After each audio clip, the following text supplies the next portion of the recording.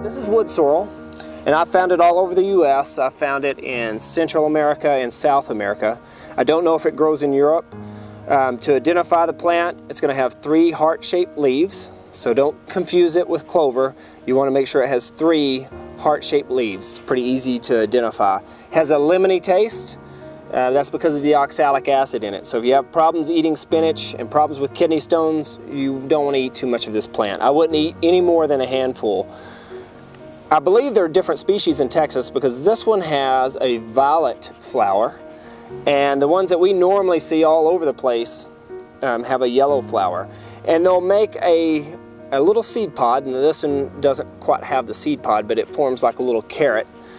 And it's real crunchy, it tastes real good, so you can eat the entire plant. It has vitamin A and C in it, but again, be careful.